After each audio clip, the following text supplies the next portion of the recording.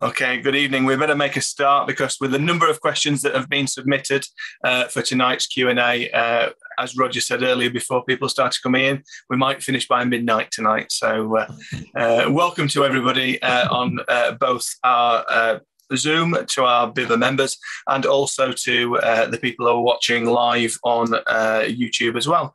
My name is Richard Senior. I'm one of the BIBA trustees. I'm hosting this evening. We've got Roger Patterson, who doesn't really need an introduction nowadays. But we've also got Owen McGillicudder, who is beaming live to us from over the waters in Ireland. So great welcome to you, Owen. So we've got some questions that have come in to us, more than ever before, I think, when we've asked for questions coming in, which is really good. So if your question doesn't get asked of the panel, please do accept my apologies, but we have had rather a few questions. And maybe the questions that we don't get around to answering, we might be able to put something perhaps down in writing and put that on the BIBA website for people. So the first question then, if I share my screen, because some of these questions are rather long. So the first question, at my last inspection, before I closed up and wrapped up my hive, every frame, 22 in the brood box, they were solid with honey and nectar with no room for winter brood. Will they open up and feed on it over the winter so that the queen can lay in them? Shall we go to Owen first? Guests first. Yeah, okay. Of course, this autumn we've had some fantastic weather, and we had we here anyway. We probably had the warmest autumn on record, and normally we would get a good ivy flow anyway. But this year, yeah, it was an incredible amount of ivy they took in, and it is, I'm a great believer. If you look at some of the old books, there a lot of the beekeepers were not fans of ivy honey because it basically clogged up the whole brood box, or brood boxes in this case. I'm a huge fan of ivy honey. I think it's absolutely fantastic. Bees use it really well. Now, I'm not really sure if they use much of it during the winter. Well, actually, during the winter, they don't use much stores anyway. It's the stores, it's really the spring when brood rearing gets in earnest again that the stores gets used. So, and definitely in the springtime, ivy is absolutely fantastic. They have no problem, especially I think the Apis mellifera has no problem dealing with ivy honey. Now, I would always, even though I would always expect to get ivy every year, I always feed a little bit of syrup because I feel that the stored syrup then helps them dilute that ivy down. They don't have to be relying on their own saliva for all intents and purposes when they can't collect water. Now, if you have two brood boxes, absolutely chock block with ivy honey, that could, I mean, the queen is not going to. You would not expect the queen to lay much during the winter, especially a cold winter. Now, if it's a mild winter, they'll probably brood all through the winter. But I looked at a couple of mine last week, actually. It was a day, it was quite sunny and there was no wind. And I was worried about the same thing, that'd be clogged. Now, the ones I opened were chock-a-block. Now, I would put on supers or I'd put on eeks for the ivy because I harvest the ivy in March. And I found plenty of brood, loads of brood. They had no problem, but and they had obviously been using the ivy. If you're there and he is, the thing is, I don't know, is he absolutely certain that there isn't any room for brood at all? Or had he just looked at a few frames? It's hard to tell. I doubt there's much you can do now at this stage. If there's plenty of bees in the colony, I don't think there'll be any problem. But they will remove it in the springtime. They'll have no problem removing it once you get into March. Maybe Roger would kind of add to that for maybe, I don't know where this beekeeper is from, but Sorry. Oh yeah, sorry. Yeah, sorry. So that means the spring probably started a little bit earlier there. So yeah, they should have no problem dealing with it in the spring anyway. Maybe Roger. Well, yeah, I'm only 5 or 6 miles from Surrey border, depending on where in Surrey they are. Unlike you, Owen, we've only had ivy flow in my area for the last 15 years or so. I don't know why it didn't flow before then, but it certainly didn't. But it's not every year. This year was actually quite good because we had some decent weather towards the end of the year.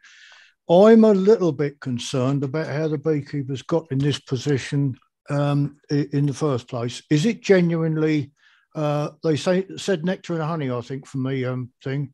Honey. Nectar and honey, yeah. Which tends to suggest that they haven't fed. I suspect they may well have done, but I really don't know. We obviously haven't got Apis mellifera or not pure ones in this area, so they're probably a bit sort of mongrelized, or one of the imports that where the queens are quite prolific. If that's the case, as soon as the ivy started coming in, I would have expected the queen to have started laying again, which these exotic races tend to do. If it's as jam-packed as it appears, I'd be a little bit worried, because if there's a cold spell, the bees can't actually get their heads into the cells and can't cluster properly. So I will be concerned about that. No disrespect to the question, but I'm wondering if they've actually got the situation quite correct, because if there's no brood there with food coming in, I would be concerned about the queen, because she may well have failed. I think it needs, on a warm day, I think I'd have a look at it. There certainly ought to be a few eggs there. And it might just be that you've got to start thinking about uniting. It's just one of those things, Owen, that I think you probably actually got to look at the colony. If it's as you suggest, ivy honey, I would expect all the colonies to be in the same condition, not just one of them. Now, if it's only one of them, it could tend to suggest that it's a beginner beekeeper. And I'm wondering if they've done what everybody tends to do these days, is feed until they won't take any more.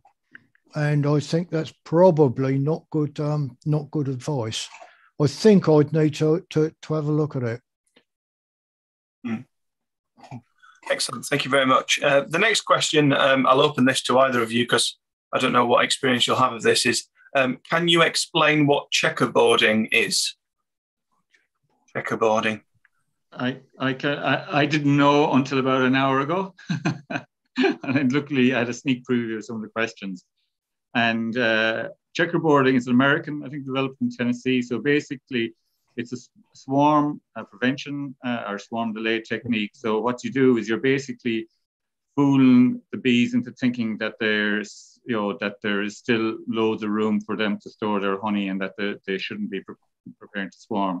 Now, unbeknownst to myself, I've actually been practicing this method for years, a variation of this method. And so in the classic system, what they do is that when you're putting on your empty super of drawn frames, what you do is you say the super that's over the brood box, you take out every second frame of that and replace it with a drawn comb. And then obviously you do that with the super you're putting on. So every second frame is drawn. Now, what I do is actually, and this is to do because I used to have a lot of problems. We get a bit of oilseed rape around here, but it's very unpredictable. I never know when I have it. So I could have frames when I go to harvest to extract my honey. I could have quite a bit of crystallized honey that I wasn't expecting. So it would break your heart to be cutting out wired frames. So I saw there's a guy in Devon used the system, and he basically, rather than using foundation for new frames, what he did is he just stuck in the empty frames in between two drawn frames. And that's what I do ever since. And I do it as a matter of practice now. So when I'm putting on new frames, they already have those gaps in between the drawn comb. And as I always believe, it's a very inexpensive way of reusing frames, but I also felt that it had a great role to play in reducing the swarming urge. And I always believe that's the fact that you're providing bees with loads of opportunity to build wax, which I think does seem to play a role in reducing swarming urge. But it could be, I just there a while ago, I came across this and I said, this could be like, this year, I would say about 8% of my colonies attempted to swarm. And generally it would be like, it would generally be under 20-30% at most would attempt to swarm. And I'm a commercial beekeeper. These would be big, huge colonies in terms of, as big as they get for AMM with 5-6 supers on top. And they don't, or they're very slow to go into swarming mode. And maybe this is it because I'm using, unbeknownst to myself, I was using this checkerboard method, a variation of it at least anyway. So that's from my experience anyway. And as I said, I didn't know I was using this until recently. Maybe Roger could add to that again. Yeah, I've never used it myself, but I do get a lot of questions about it during the summer. And I think it's people who have heard about it, but haven't spoken to anybody who's actually used it.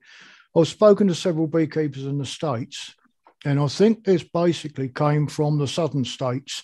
Tennessee, yeah. Yeah, and I think it needs to be done if you've got a heavy early flow. There's no point doing it if you haven't got a flow, because then you're not doing what Owen says. You're really fooling the bees. But in case people haven't understood what Owen meant, basically, if you take a super of empty comb, put it above the existing one, and then every other one you swap over, so that you've got in each box full, empty all the way across, and you've got exactly the same in the top box, but one frame out. So that you're checkerboarding both ways, if you get what I mean. I've never done it. I don't think I'll ever do it, but I can't see really the difference between that really and just putting your empty supers underneath, because you're still creating the space. And I think it's a human thing that you're fooling the bees into thinking that they haven't got enough stores for the winter. But I don't know. It's certainly been done a long time. There's one man, I think, by the name of Walter Wright, I think, who's got credit for it. But if you go back into older books, you'll find it was sort of way before the war, and I think he's just popularized it. So that's all. Whether it would suit in the more marginal areas or not, I don't know. I suspect it probably wouldn't. Well, I think it was obviously designed, as you said, for the southern states where they have big colonies of bees flows. And big flows and a different climate. And I would never have used this system, only for a totally different reason. And mine is only a slide. So I wouldn't actually really advocate the system, for everybody. And it's something you'd have to try out yourself. As you said, putting your drawn comb underneath, supering under. I can't imagine why that should be any different. To the bees. You would think that they would see that they're, and I actually do that occasionally. I normally, because I'd have a lot of supers on, and I'll super on, add my new super on top, because I'm not going to take off all the supers every time, and you can just open the crown board and look in and see if you need a super or not. But occasionally, if there's a colony that I think is just on borderline with going into swarming mode, I would put the super on underneath, straight over the queen excluder. Yeah. Oh, and when I've spoken to American beekeepers, they insist that you must do it several weeks before it's even swarming time. You've got to do it when the early nectar comes in, which we don't get, yeah, well, you get a bit of willow, you get a bit of dandelion and those sort of things, but not the early forage that some of these people are getting in the southern states of America, where you're talking about sort of February. Yeah, absolutely. Yeah, they would be, exactly. They would be getting strong flows in February. So they would be everything I've read about it saying early, it has to be done early, in preparation for, Owen, with your method of slotting an frame in between two drawn ones, do you ever get a problem with the bees drawing out the frames on either side too deep? Yeah, well, so if you use Manley, you won't. But if you use Hoffman, you can. If you use Hoffman frames, because they're narrower, they will often draw them out, the ones in between. But when you use Manley, it's very rarely that happens, that they will actually, and your hives have to be level. It's important that your hives are level so that they'll draw the comb down straight. Excellent. Thank you very much. The next one is an age-old argument, and that's your thoughts on poly versus wood. Owen. Yeah, I use wooden hives, because that's how I started. I have no ideological problem with polystyrene hives. I have a few polystyrene roofs that I inherited, polystyrene supers that I inherited. But I don't. I've seen people with polystyrene hives. I think it's really important in our climate anyway. If you're using polystyrene hives, ventilation really, really is very important. Because a lot of people think during the winter it's about keeping the bees warm. Well, it isn't really. The bees have plenty of food, and they're in a good location. The hive is well made. Then cold is not the problem. It's dampness, especially if you're in Ireland or the west of Ireland. Definitely dampness becomes, so ventilation. So if you're polystyrene hive, ventilation is really important. I actually started using polystyrene roofs, actually, and I find them brilliant. They're really good. Get them, and they're a kind of a deep roof. So I would use open mesh floors. So I would then need insulation in the roof. So when you get a polystyrene roof, it's already insulated, and I use that. But ideologically, I've no problem between using polystyrene hives. I don't know what Roger thinks. Well, I have to say, I personally don't like them. The full hives, I've never had myself. I've always had wood, but I've handled a lot of colonies in polystyrene hives, and I just don't like them there. Those that I've come across, the material is very soft, and it's so easy to damage. And if you've got the boxes properlized together like I can do, if you go and separate them, what I've found is that it actually pulls apart the polystyrene. Also, I've found it difficult to clean propolis off, and for some reason, bees seem to love polystyrene, propolizing polystyrene more than wood. It might just be that perhaps wood is a lot easier to clean. You can just scrape it with your hive tool. What I have had quite a bit of experience of, in fact, a lot of experience, is poly nukes, which I don't like. At the Whisper Green Teaching Apiary, we've had 10 of each, 2 different manufacturers. I won't mention the manufacturers because that's unfair. So 20 poly nukes. And we've found them so much of a problem that we've just given them up. One of the main problems with them is the floors seem to be too deep, much too deep. So you get that build up underneath the bottom bar of the frame, and bees tend to do all sorts of things like hide queen cells and that sort of thing in there. Whereas on a shallow floor, they don't do that. I've overwintered about equal amounts for the last 10 years, equal amounts of these poly ones and wood. And I personally don't find much difference, if any, in the strength of the nukes coming through the winter. So we have actually changed them over this year, back everything to wood. But that I have my first disagreement with Roger tonight. that's fine. I'm a huge fan of polystyrene nukes. Huge fan of them. I find them very easy to use. I find them, very easy to transport, and I find it very easy to clean. I use it's oven cleaner on them, I think, which is potassium hydroxide solution, and that will dissolve off the polystyrene, but without harming polystyrene. I do think you're right about the quality of polystyrene. It varies a lot, and I know there's one producer of polystyrene hives which are absolutely excellent, but I know others that are absolutely terrible. And as you said, they're very soft, and they're just the hive tool just eats into them, like, you know. But I do love the polystyrene. Well, the particular brand that I use, I do like the polystyrene nukes. You know?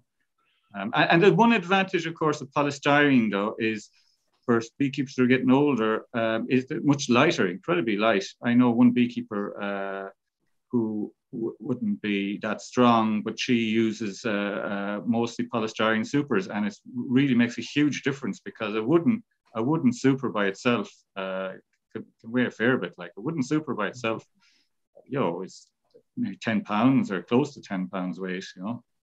So using polystyrene and super seems to work very well for her. But I agree with you that the quality of polystyrene varies an awful lot between the different brands. And so do the designs of them, because some of them are incompatible with others and incompatible with wood. Yeah. I mean, it's good that we have a discussion, because then people can make their own minds up. But certainly polystyrene hives is almost as good for creating, let's say, discussion than the matchsticks underneath ground boards.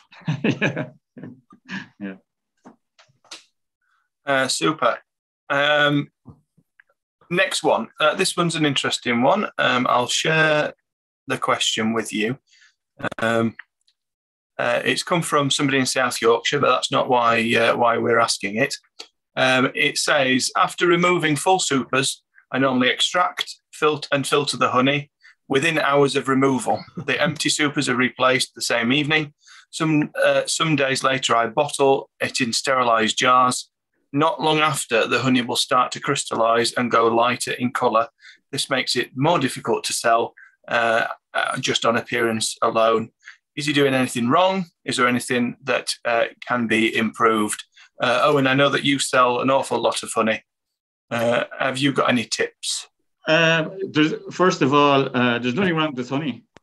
I mean, almost all honeys will crystallize. So, and this is the beginners, they have to realize this. So, I mean, honey crystallizes. Like, there's no mention there that honey has been warmed. So if you do it all at room temperature, it will crystallize. And some honeys crystallize very rapidly. The best thing is to cream it. And there's a huge market for creamed honey in Britain, and not so much in Ireland, but definitely you could cream it if they didn't want to warm it up. But if you wanted to stay runny and clear, you do have to warm it to a certain degree. You're obviously being very careful, but you have to warm it, and that will keep it, clarify it and keep it warm for much longer periods. But pure honey will crystallize very rapidly. Not very rapidly, but all good honey, pure honey, will crystallize. This sounds to me as if they're talking about the early crop, not the late crop. So it could be Irish rape. Yeah. If that is the case, Owen, would you sort of blend it and cream it? Well, we don't call it cream it these days. We soft set. Yeah. I don't generally, because there's no market for soft set honey, very little market for soft set honey in Ireland, amazingly, except for ivy. There's a great market now for soft set ivy honey. But generally, there is a small market in some places, but it's a lot of work. So generally, no, I would mix it in small proportions with my normal honey, and I'd warm it up and then mix it with the other honey, and it'd be diluted so much that it's not going to be a major problem with regard to crystallization.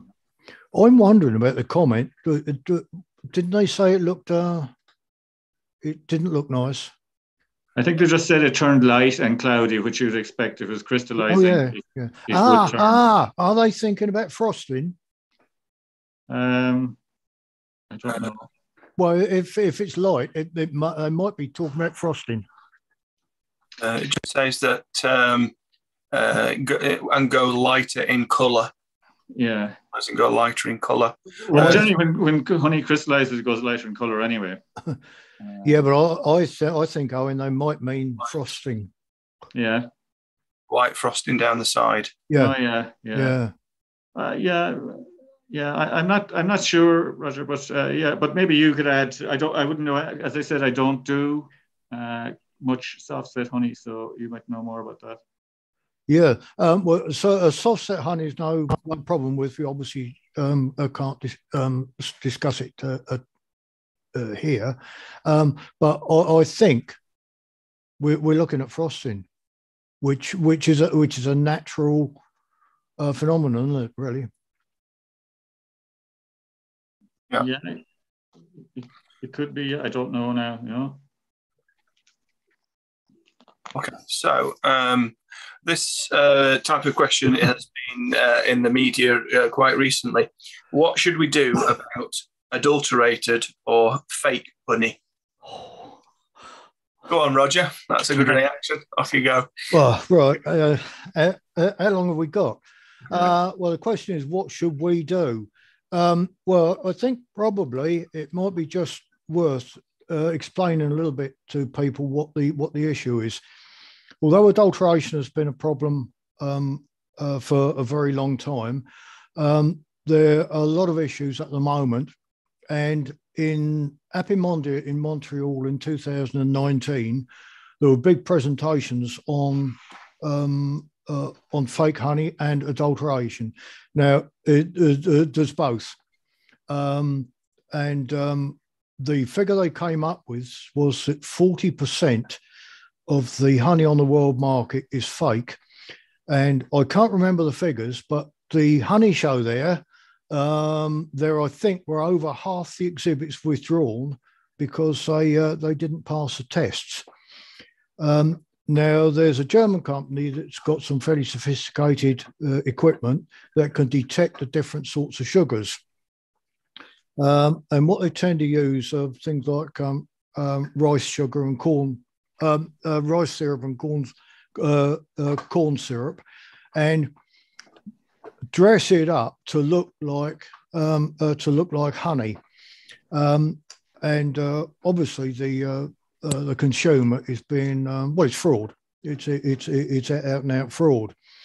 So that's basically what it is. Now, 40% is a huge amount.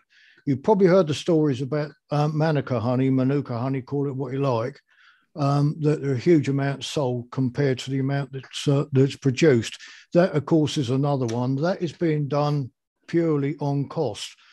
But I think in general, the lower value honeys is probably because of shortage of supply.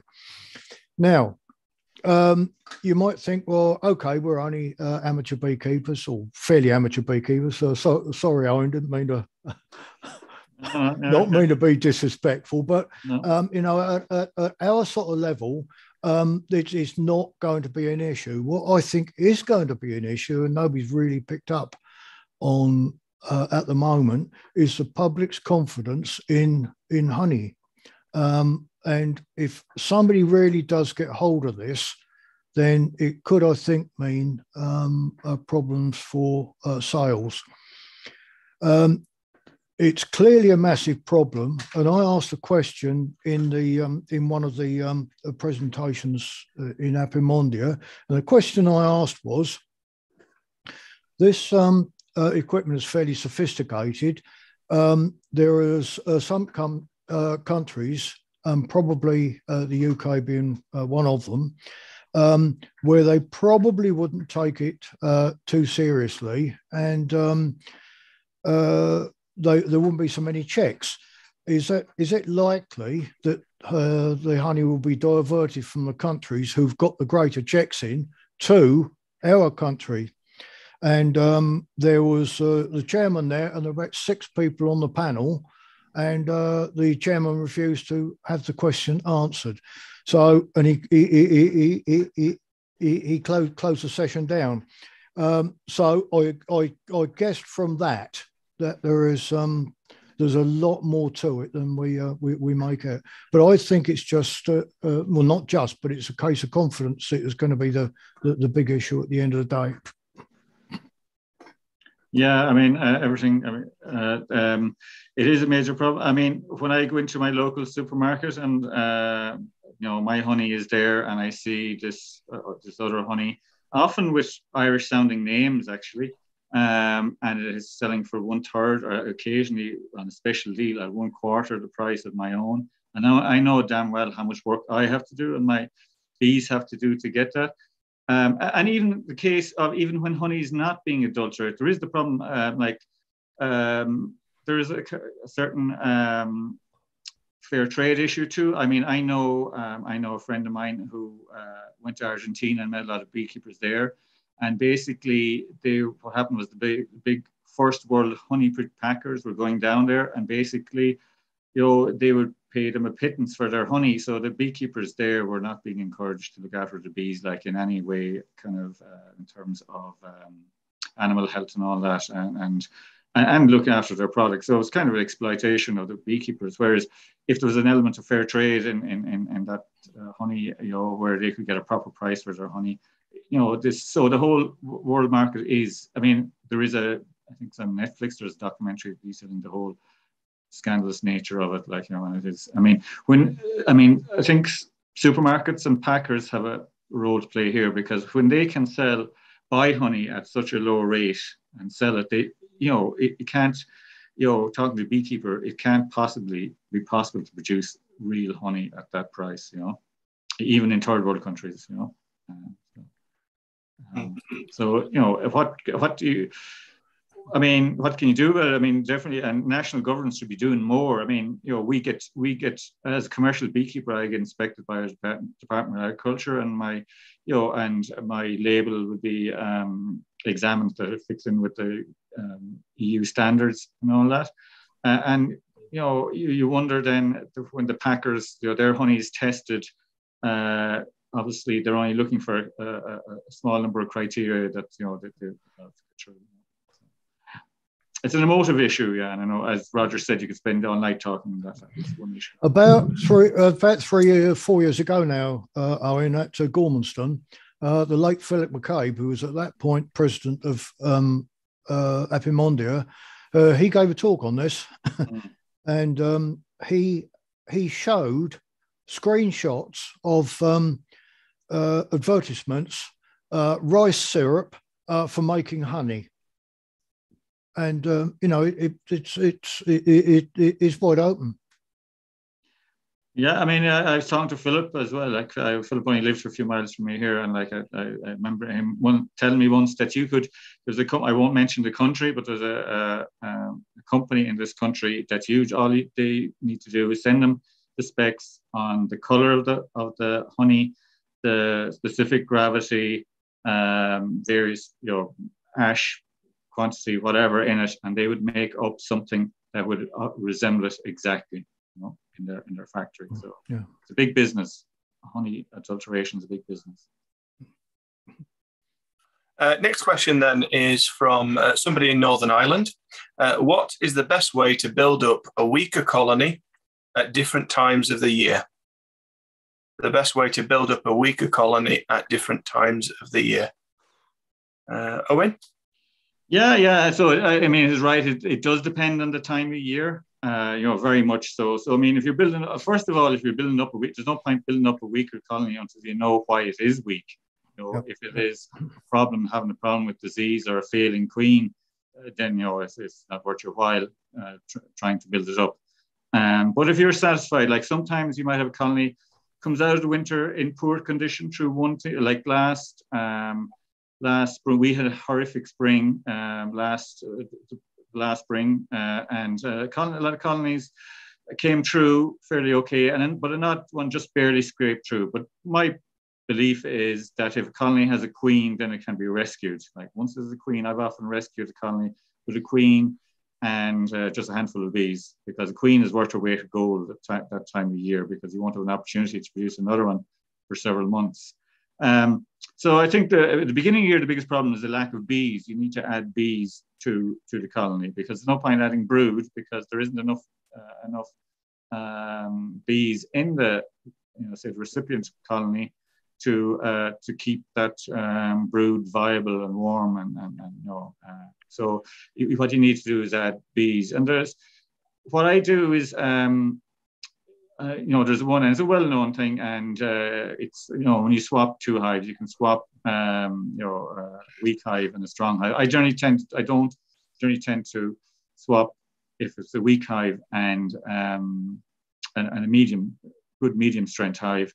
And what that does, now I would always cage the queen in that case, because generally you'll find that the flying bees, so you're moving, hive A to the site of hive B, and you're moving hive B to the site of hive A. So all the flying bees from the strong colony go into the weaker colony. And now I say I cage the queen, because those bees are accepted perfectly, and generally there is no fighting in there, because the bees, arriving back in, presume they're going into the right hive. Bees, I think, are often very honest that way. They presume, they won't question if a different hive is on their site. They presume it was theirs.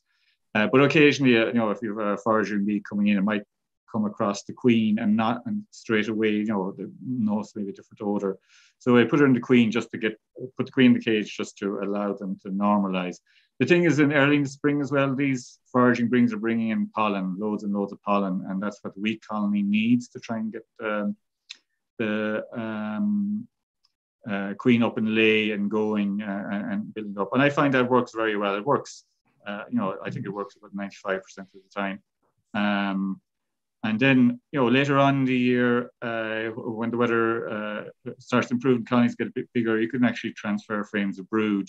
Obviously, you always look at the frame of brood, transferring from one to the other to make sure that there's no sign of any kind of brood disease or anything on it. And generally, I would do a certain amount of equalization, where I would take frames out of my stronger colonies and move them across the weaker colonies, about one every 2 weeks for the weak colonies, and that builds them up. And it slows down the strong colonies as well.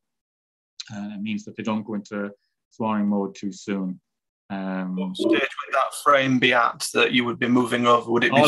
I'd always move sealed brood, because obviously sealed brood doesn't need to be fed by the weaker colony. So it doesn't. All they need to do is keep it warm, so they don't have to expend resources trying to feed the larvae. So I would try and move across a good frame of sealed brood, and they will be hatching out fairly soon to add to the population of the colony. Roger? Right. I don't think I could add too much to that, because it does make a lot of difference what time of year it is. I wonder why Owen wouldn't use a weak colony and a medium-sized colony, because I've often found that what you can do is, if you've got the weak colony, if you bring a medium colony to each side of it, get the bees flying there, and then move both of them away, you end up with quite a lot of bees in the weak colony. And what you're not doing is denuding the stronger colonies. But on the other hand, sometimes you can get over a potential swarming problem from a strong colony by taking the weaker, taking the flying bees off it. Okay, it might only delay the swarming a week or two, but it's well worth giving it a crack. If I think you need to look at the colony. If your current brood is fairly well covered with bees, then you can do quite a lot more than if it's sparsely populated. If it's sparsely populated, it's probably either lost adult bees for one reason or another, or the queen has tried to expand when the conditions aren't aren't really very good. Later in the season, you've got a different situation. If perhaps a nuke is made up in July, just for argument's sake, what you can do is take sealed brood away from strong colonies, because that's not going to be any good to them. And I mean sealed brood, not partial or unsealed brood. And don't forget the frame of brood, when it emerges, you get 3 frames of bees. So if perhaps you make up a nuke in June, then you can bolster that up well strong enough to overwinter, simply by using the brood from the other colonies.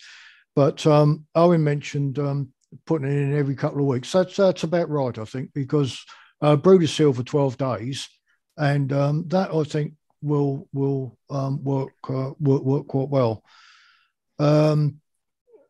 I would definitely agree with him about caging the queen. If you've got bees from a strong colony going into a weaker colony, I would always cage the queen. You can, but on the other hand, you can. It's surprising what you can get away with in a nectar flow. Sorry, yeah, Roddy, sorry. I meant the point about swapping, why I don't use a strong colony. I just found sometimes when you use a very, this is like in early kind of spring, like end of March, beginning of April. Sometimes right, yeah. I found that if you use a strong colony will have more foragers and a huge amount for as a proportion of the population, you know. And I find that it just like the amount of bees is huge, and it just makes it. I mean, I prefer more gradual. I only did. I mean, generally, when I say medium strength, I mean kind of like not my strongest one, but maybe the next one after that, you know, or not. You know, not, I don't think it makes much difference really. But sometimes I found when you have very strong colonies, it can flood the weak colony with huge amount of bees, and which is not a major problem, but it just means it can be, you come back and just chalk about it. One thing we haven't discussed is the district, because some districts are very early and others are very late, and you probably do different things. This is one of the problems with a sort of event like this, or even books or magazines or the internet. If people give them advice, it makes quite a difference as to their location. Sorry, I just in passing, there's just another, even in say at harvest time, say if you want to strengthen, you have a couple of weakish colonies, or say, you know, for instance, there might be a queen who was a bit slow going into lay, and there was a big long brood gap and whatever, and there might be a nuke you want to strengthen up. When you're clearing, when I'm clearing my bees, I would take bees from the underneath the clear board from the strong colonies, and you can shake those into nukes then, or weak hives, and they're readily accepted, no problem accepted. And it's a good way in the autumn time of just maybe adding a few bees to some weak colonies before you go into the winter. You know. Great tip, thank you very much. So the next one is from somebody in Dublin, in Ireland. Are there any practical steps that we can take individually and collectively to realistically prevent hybridization of the native Irish bee? I suppose I'll take that one. I mean, and this is applicable to anywhere where there's native bees, native Welsh bees, native English bees, native Scottish bees. Yeah, hybrid. So if you're talking practical steps, if you're a beekeeper by yourself, I mean, one thing is, and you have good bees yourself, assuming you have good black bees yourself. Well, you could try and flood the area with drones. Is a good step. You know, and we don't allow our colonies to produce enough drones anyway. I mean, in the wild they would produce I can't remember the proportion, but quite a lot of drones. So, you know, it's important that you give them that opportunity. And I would, like in good colonies, I would, you know, give them extra room. And all I would do is I would say if there was a brood frame that was getting a little bit tired, and not quite black or anything, but a bit tired. You know, sometimes, you know, at the bottom of they can get a bit stale. I would just use a sharp knife, just cut across and leave an empty space, and they'll fill that with drone brood. And yeah, you can flood. So if you have good bees, you flood the area with drones.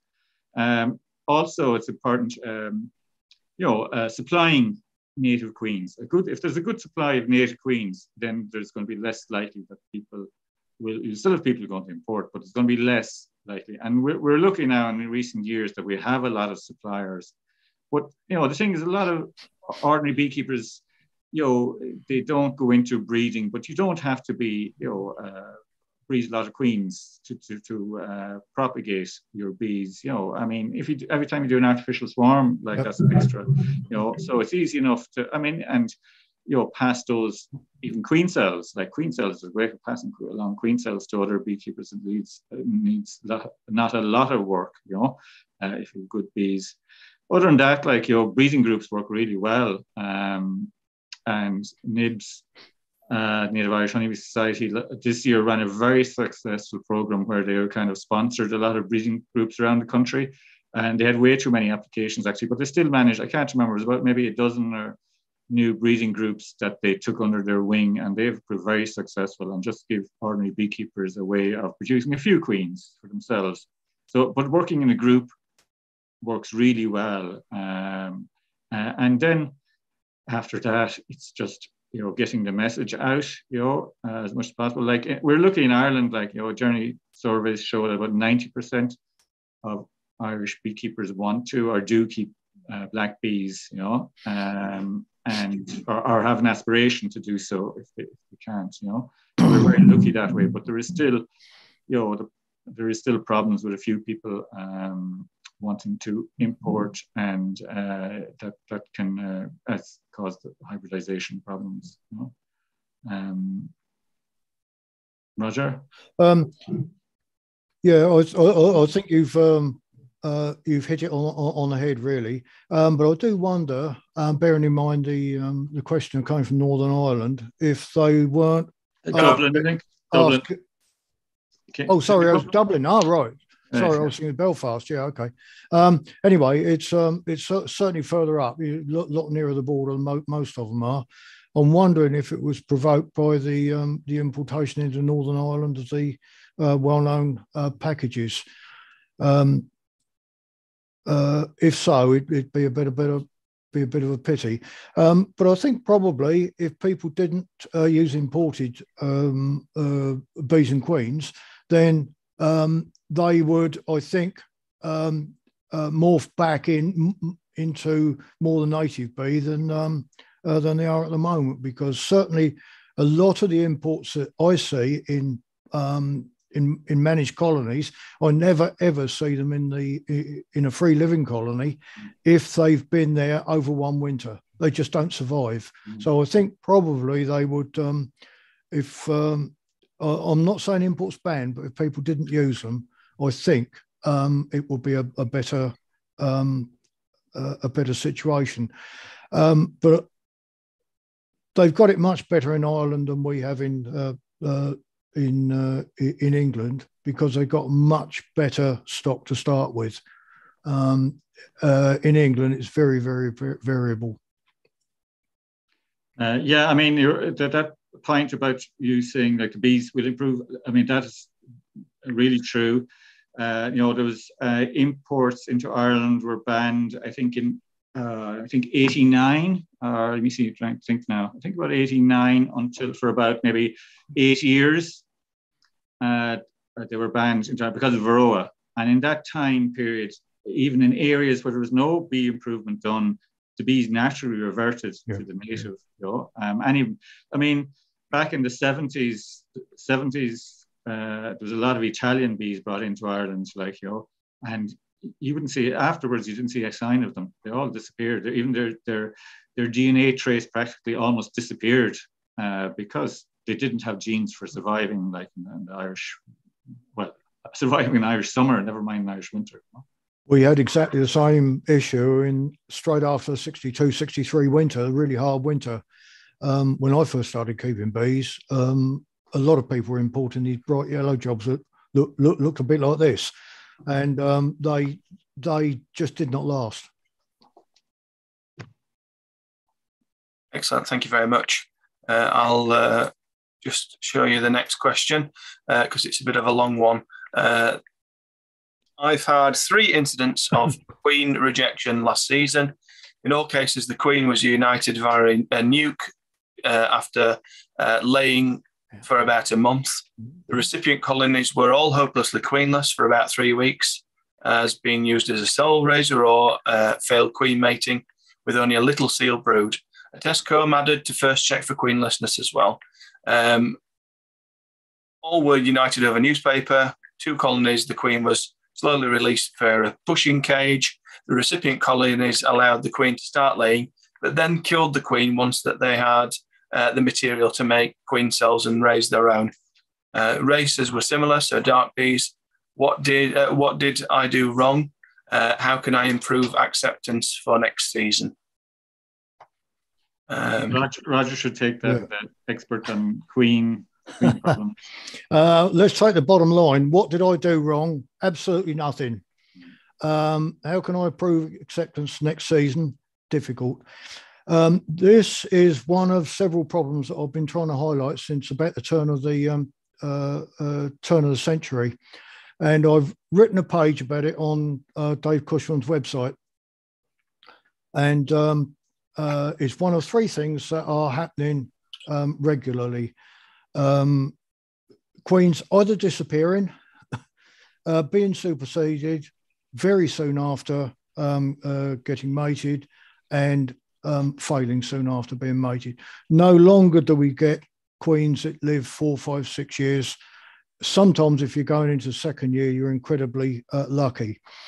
Now, there is, in my experience, there is quite a reasonable chance if you've mated a queen in a mini nuke, that you then put her in straight into a full colony, and very often the supersedure cells go up very, very quickly.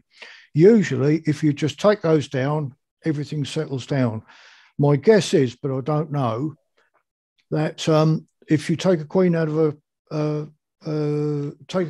colony, it's laying fine, and then there's one that's not laying very well, the bees seem to think, hang on, we've got a problem here, and go to superseder.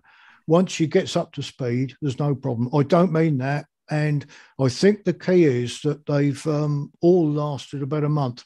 I've had ever so many of these as well, and don't think people who buy queens don't have the same problem as well. Very often, I think they're told just to leave them to settle down, and they supersede without them knowing. And I think that's what usually happens. So, in answer to the last part of the question, you've done absolutely nothing wrong. Don't go beating yourself up, because not everybody, but a lot of other people who are noticing what's happening with their bees are having exactly the same problem. But look on Cushman's website for queen problems, and you'll probably recognise what I've written there. Yeah, I mean, I totally agree with Roger. I mean, I remember working with my father's bees back in the 70s and 80s, and queen problems wasn't, it was a rare problem. It was amazing. We didn't appreciate at the time how easy queens, colonies replaced queens themselves, and that, but definitely it has become a major problem, and it's very inconsistent. It's very unpredictable in my experience. Like in this case, and it's all with one hive. You kind of think, is that particular hive is causing a problem for some reason? The reaction between the bees and queen coming in, whether so the problem could be the queens, or it could be the bees themselves are just not accepting her. But it's there's some things in beekeeping you just have to cut your losses and give up. I mean, as Roger said, if you're introducing a new queen, always come back after a week after she started laying, just to check that there's no, you haven't tried to supersede her, just as a matter of form, because as you said, they might raise the queen cells, you tear them down, and then that's fine. She's got over that hump that she needs to get going.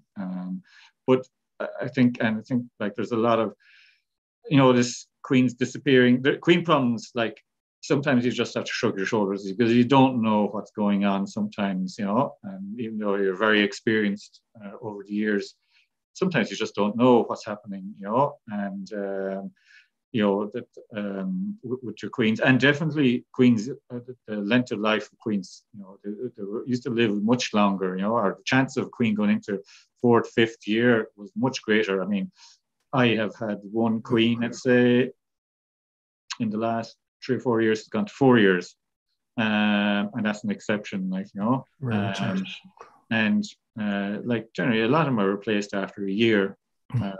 You know, by the bees themselves, which you wouldn't expect it to be, you know.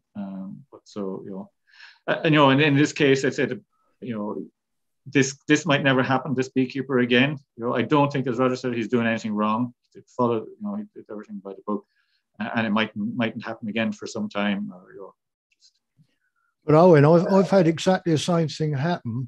If it do, let's say, swarm control on a colony, leave a queen cell for that to emerge. And it's emerged in its own hive from the same stock, and I've still had it happen, and not just occasionally. This happens regularly, and I think some of the people who claim that it doesn't happen, I do wonder if they how often they look at their bees, because I go to people's hives and say, well, you've got a queen problem. They're always doing that. I think one of the issues is that because it's been going on now for 20 years, there's an awful lot of beekeepers that have come into beekeeping since then, and that's been normal. It's exactly the same as Varroa. I know and myself were lucky enough to be beekeeping pre-Varroa, and it was an absolute joy then. It's quite enjoyable now, but not what it was. But new people coming in, they accept it because that's all they know. Yeah, this is, yeah. Excellent, thank you for that. One to really get you thinking then. What percentage of genetic conformity do you suggest is a minimum for raising AMM queens, assuming that the mitochondria of the bloodstock is pure black? Well, I can't even pronounce half of those words, so I can't help with this one. Who wants to have a stab? Well, I'll start, and Roger can carry on from there. The fact that that means that the queen, the mitochondrial DNA, is inherited through the female line only. So it might, you know, it means he's basically saying that the queen is black queen. So I mean, what percentage? Like the things that, you know, if you're it depends how you're analyzing these bees. If these bees are being analyzed by DNA, then generally, you know, they work on kind of 90% is regarded, you know, and that's an actual probability. So they kind of work out what's the probability that this is AMM, and if there's a 90% probability of being AMM, then they consider it to be AMM. If it's not, then, you know, it's a near native, you know.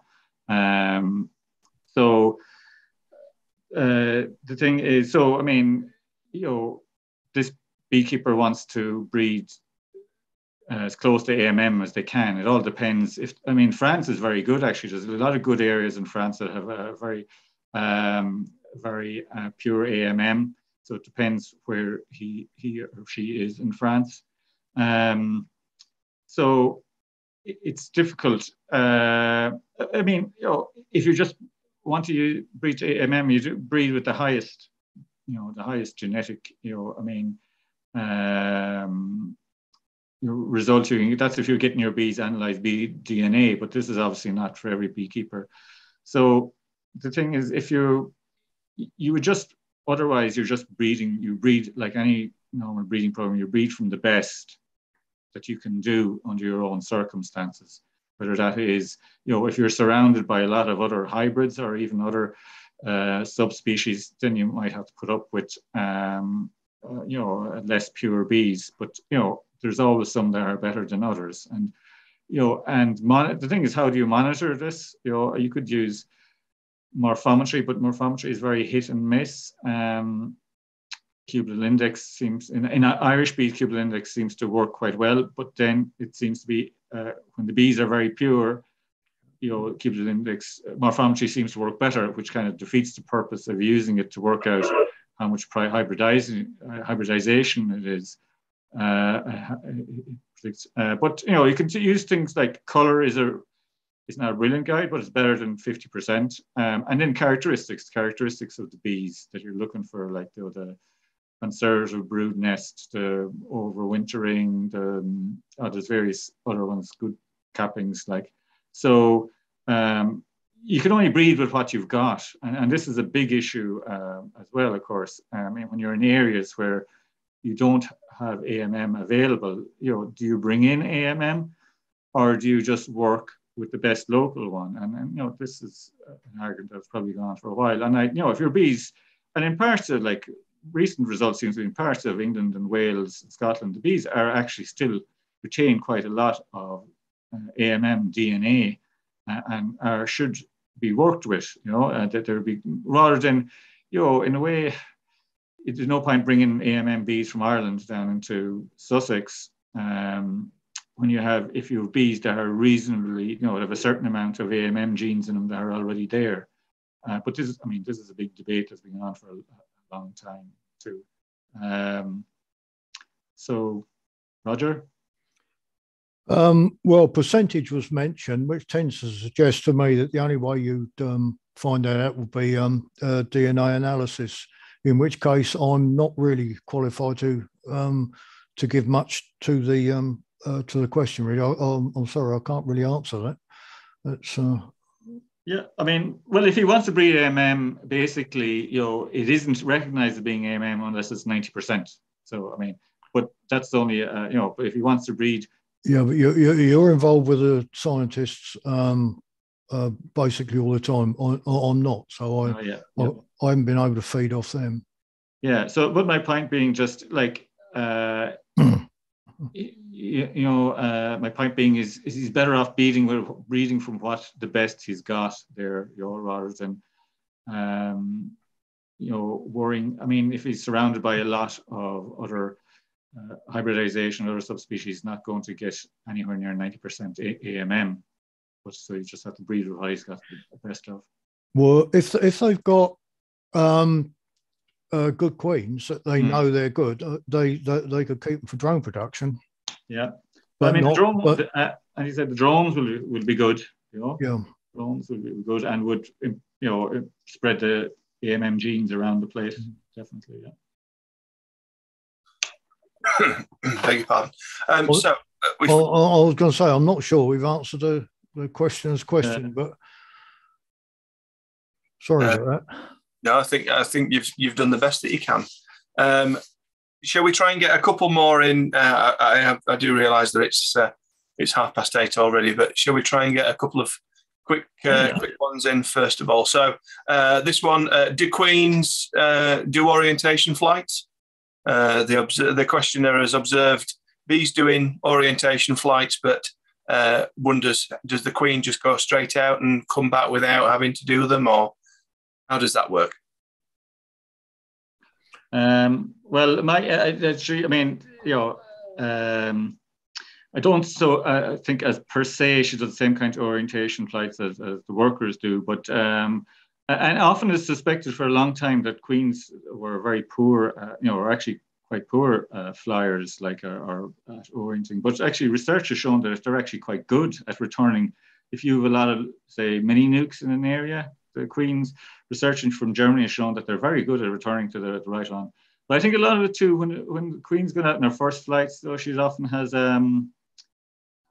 what's it called, Roger? The mating swarm, which could be, can vary quite a lot. I've seen a few of them that are quite big. You'd mistake them for a cast, and they, I presume, help the queen orientate. This person is also asking, she doesn't leave the hive. Well, no, she definitely mates in the air, and she will fly quite a distance generally. Again, research, I think, in Austria has shown that the queen generally will fly to not the nearest drone congregation area, but the next one after that. it depends on obviously how many drone congregations are around the place. So she can travel quite a distance before returning. But I think I've come across where it said that, like in her initial flights, that and now she does go out. She does go out for little flights. She goes out. I mean, I've seen other research from Macedonia, and it showed like she does go in and out of the hive quite a lot, and she might actually even go outside the hive, but not go on a flight and go back in again. They wouldn't be kind of orientation flights, same as workers, but she probably does familiarize herself with the location, you know. And these mating flights are quite. There's a lot of flights she takes, like, and she obviously doesn't get mated in all of these. And the initial ones are probably quite short. Roger probably could add to that. Well, I've never actually seen one go out to mate, and in fact, I've only ever seen, I think, 2 mating signs. So it's very rare for beekeepers to see them. What I did come across on one occasion was the queen she was about 2 or 3 months old, and she was out of lay, and she flew off the comb, and I thought that's the end of her, and closed it down. Went back next inspection, and there she was back there. So I've got a sneaking suspicion that she can remember where she's come back to. And if you think about it, she's probably flying mile, 2, 3, 4 miles, and then she's got to find her way back. So my guess is that they are having quite serious orientation flights. So it's only guesswork, right? Yeah, I agree. There must be something going, because the queen knows where her hive is, because even say if you have a swarm and the queen gets separated, occasionally a queen can get separated from the swarm somehow, and I've seen queen return to her hive, like, you know, and she's obviously very familiar. She knows where her hive is, so she is oriented somehow, you know, orientates somehow before she leaves, you know. But definitely, mating does not occur within the hive itself. You know, that's you know, it's definitely.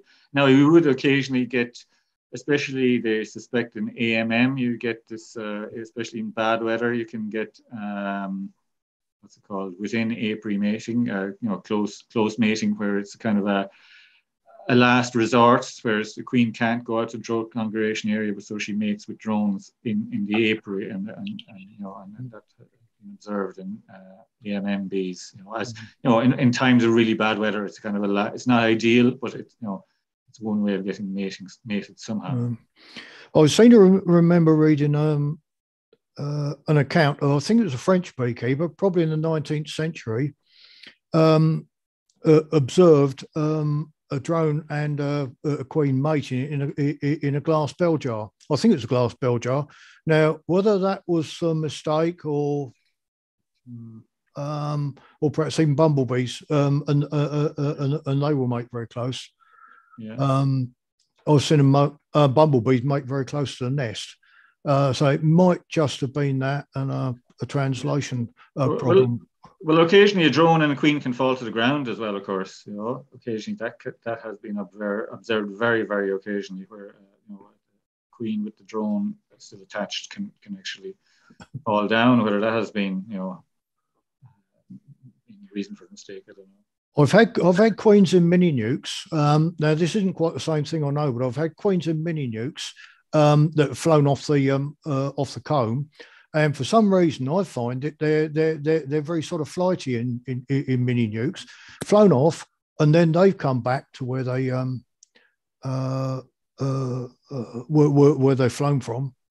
So I suspect they do orientation flights. Definitely, I've had that. You know, and as you said, a queen. Well, I find that, you know, the young queen is very flighty, and you're there maybe trying to grab her. Next thing, she takes a wing and she flies around. You see her, you can hear her because she's quite heavy. You can hear her, and you just stand well back and just hope, cross your fingers.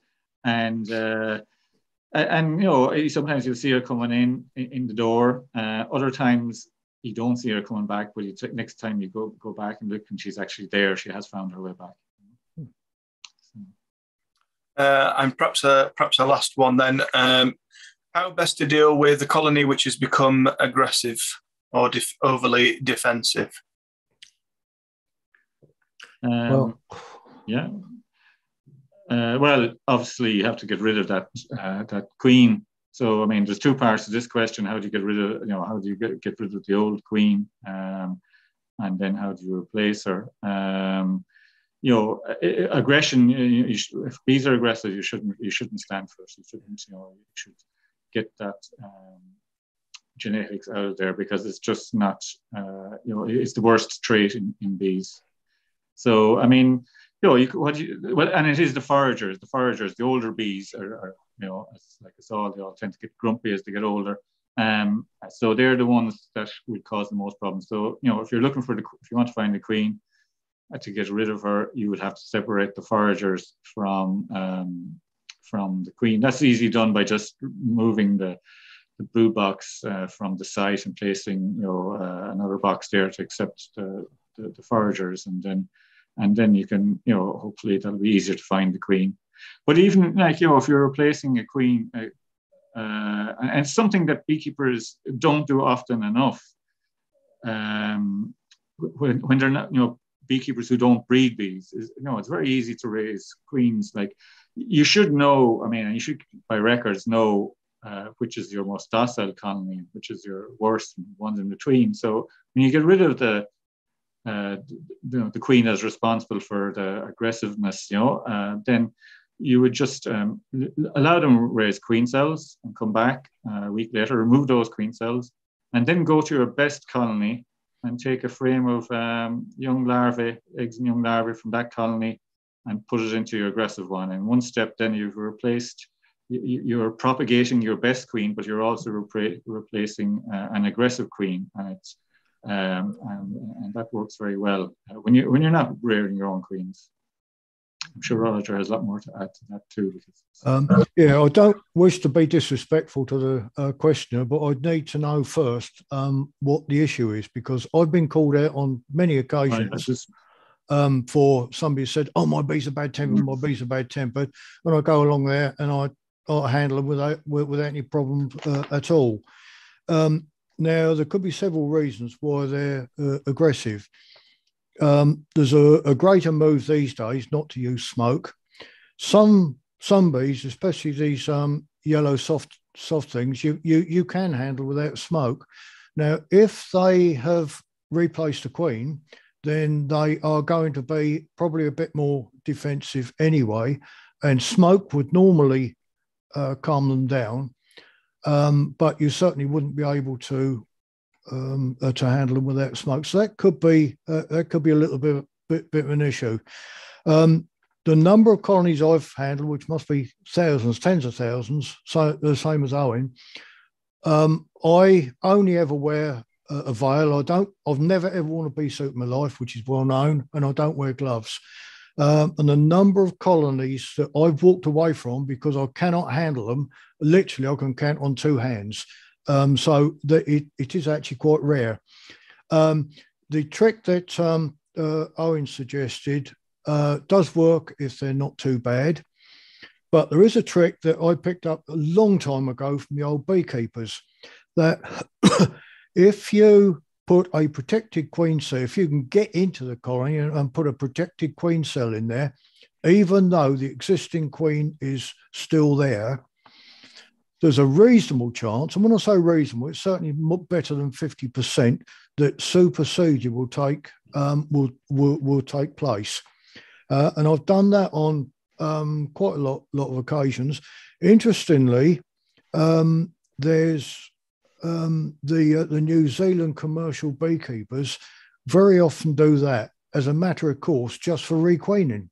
Yeah. They don't bring in their own queens, produce their own queens, and then introduce them. And somebody showed me a few weeks ago an account on the New Zealand website. And what the blighters had done is they'd actually taken one of my photographs off Dave Cushman's website. to illustrate it and didn't even give credit or ask me. I don't mind that, but it just shows what can happen.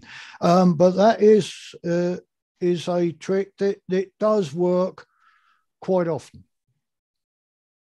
Yeah, I think definitely what Roger is saying, aggression. I mean, if it's due to genetics, then but you always have to. Yeah, there's other reasons for bees to be, and the time of year, it makes a huge difference.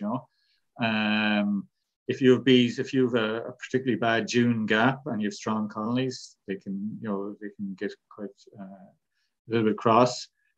So you have to rule out all those things. And he's right, beekeeping is a steep learning curve, and at the beginning, learning how to handle your bees is really important, and the gentle touch that they won't, because bees definitely will react badly to bad beekeepers. I don't think it's always that is the case, Owen. I think there's a great move to give beginners really soft bees, a 5-comb nucleus of really soft bees, and if they do happen to requeen and the beekeeper doesn't understand it, you can get F2 aggression.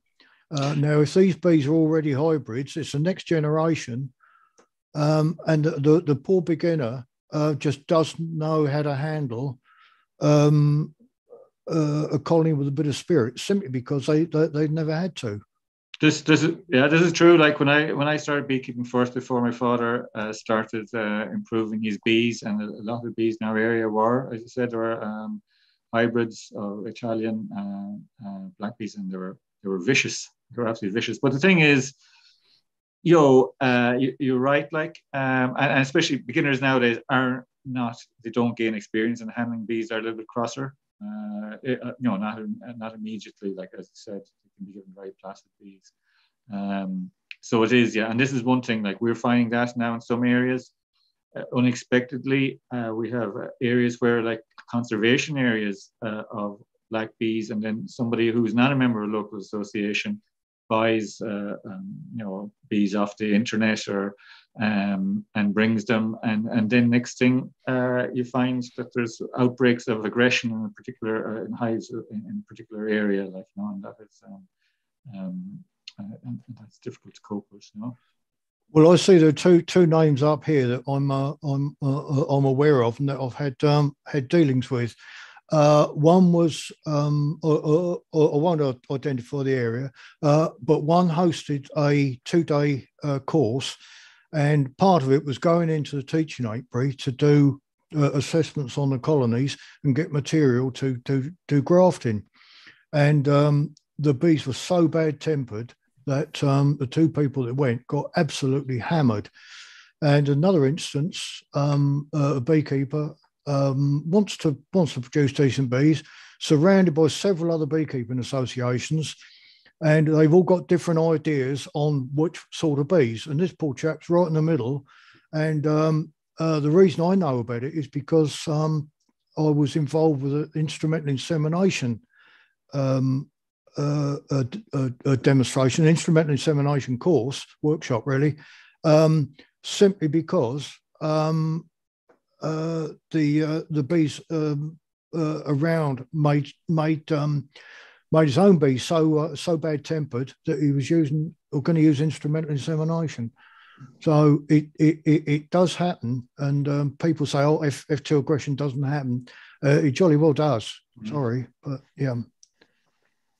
An interesting point, though, what you said at the beginning about handling them, and it might be a wise idea to have another beekeeper handle the bees to see if it's your technique and the way that you're handling them. If you're not giving them enough smoke or whatever, it's get a friend in to whether you don't like them. If you don't like them, get them to come and have a look at your bees.